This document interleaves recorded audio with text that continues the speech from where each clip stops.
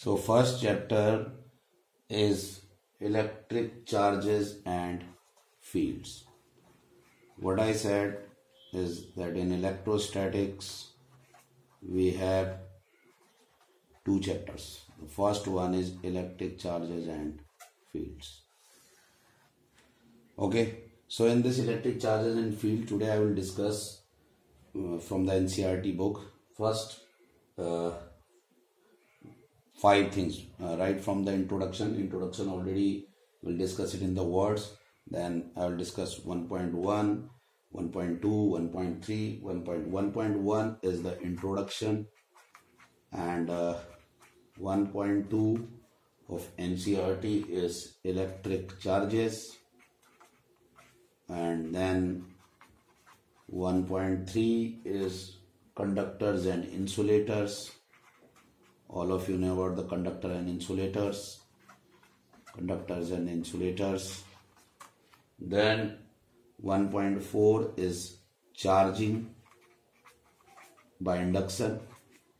Though there is a charging by friction and conduction also, we'll discuss in conductor.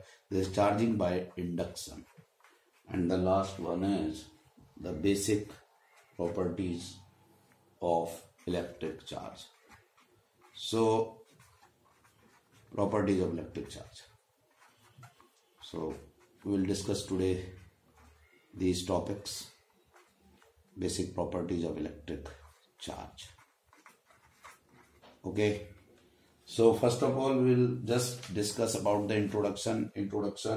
You know that it's an electrostatic.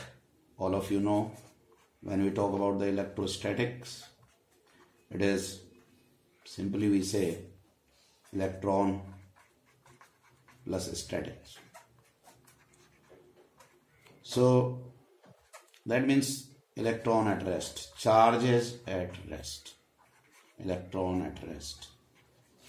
So electrostatic is basically the field in which we study about the forces, fields, potential arising due to static charges.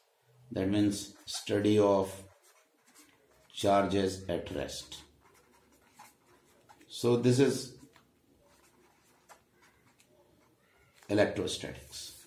So in this first unit we are talking about the charge at rest, behavior of charge regarding its electric field, electrostatic potential, electric potential energy. So what are electric charges? Okay. So electric charges we will discuss that how the electric charges have come and how.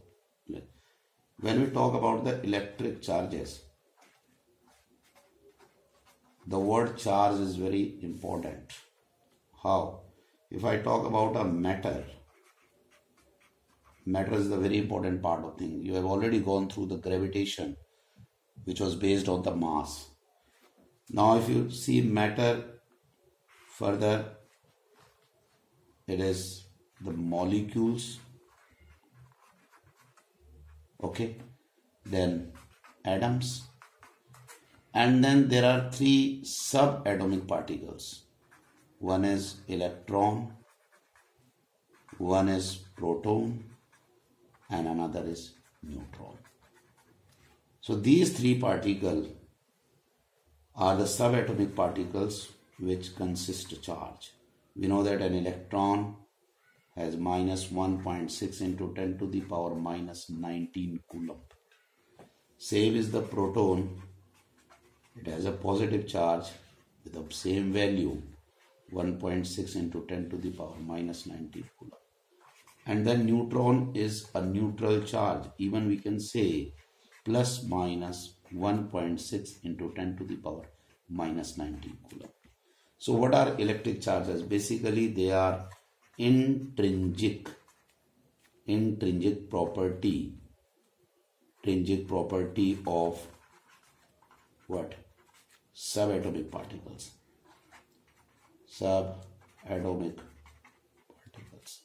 Particles of matter. So intrinsic property of particle matters. Okay. So these are the charges. And among the three, the fundamental charge is the charge of electron. So the least charge, if the question comes which is the least charge, then the least charge is the charge of electron, minus 1.6 into 10 to the power minus 19 Coulomb. And another important thing is that charge is represented by capital Q or small q, where SI unit is Coulomb. Now the Coulomb was the scientist who gave electrostatic force. So Coulomb, SI unit is Coulomb. And CGS unit is stat Coulomb. Stat Coulomb. And we know that 1 Coulomb is equal to 3 into 10 to the power 9 stat Coulomb. So this relation can also be asked in the paper. So 3 into 10 to the power 9 stat Coulomb. So this is the basic thing regarding with the electric charge, that it was way back in 600 BC that amber rod was actually rubbed with a silk cloth or woolen cloth, and that attracted the light objects. So similar type of thing we have seen in the different type of experiment also, that how charging takes place. We know one of the very important experiment that you rub a comb on your dry hairs and you can attract easily the small pieces of paper. Now one example is that when a glass rod rubbed with silk cloth, okay, so glass rod attains positive charge, okay, positive charge. Now what does it mean? It means that glass rod, why it is positive charge? Because it has lost electrons, and silk have gained what? Electrons. Okay. Now if you bring a glass rod in front of the other glass rod, there is another glass rod, so you will see a very interesting thing. There is a sudden repulsion. Now all of you know that the gravitational force was an attractive force. That means there is another force which is going to come, and that is based on the charge. Laterly it was known as Coulomb's law of electrostatics. Okay, so when a glass rod rubbed with silk cloth, a glass rod attains positive charge. That means when you attain a positive charge, you are losing electron, the silk is gaining electron. If you bring a two glass rods, then sudden repulsion was observed. And that, in the same way, when a ebonite rod, or we can say a plastic rod, so when a ebonite rod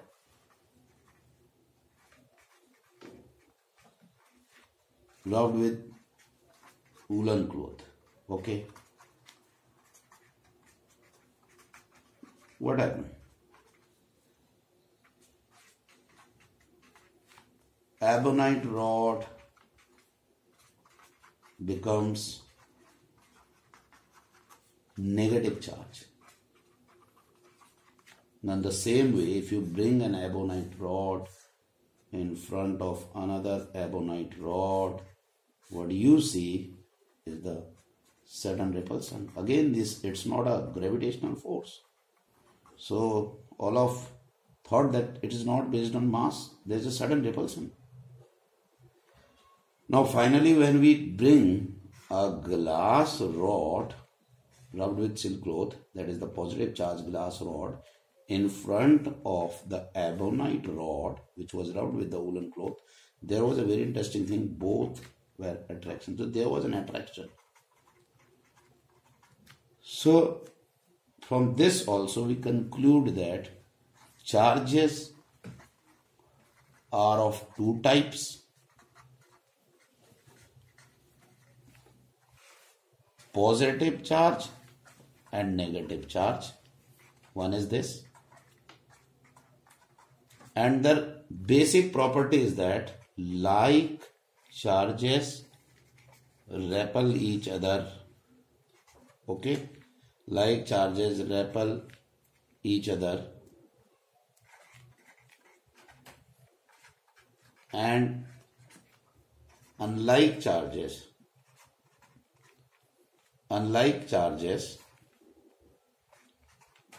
attract each other. Unlike charges attract each other.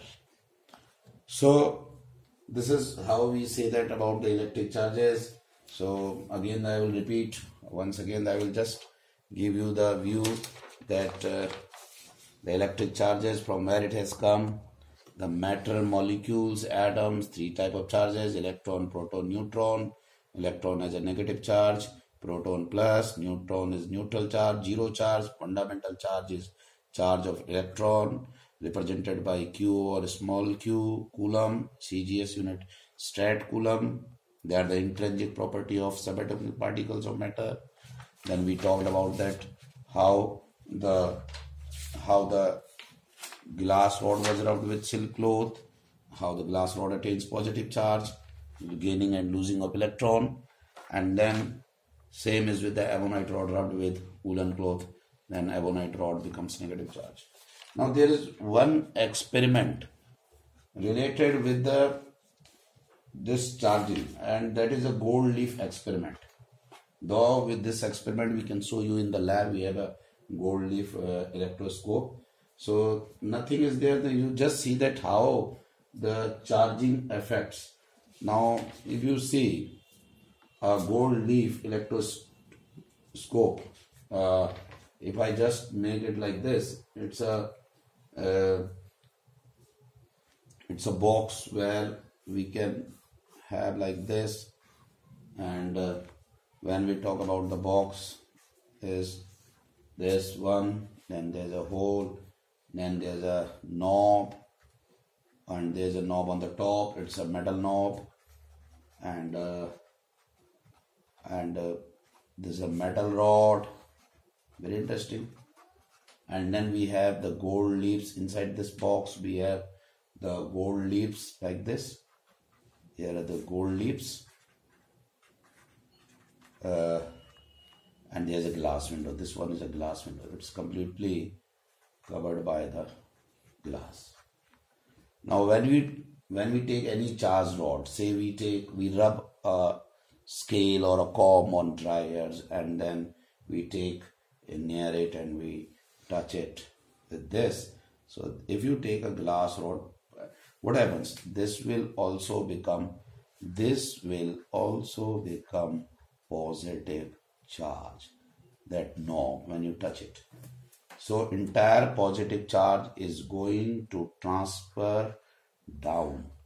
This is going to transfer down, and then those two leaves will get separated because both are what? Positive charge. So what we see is that there is a sudden repulsion, and we can experience it in the lab also.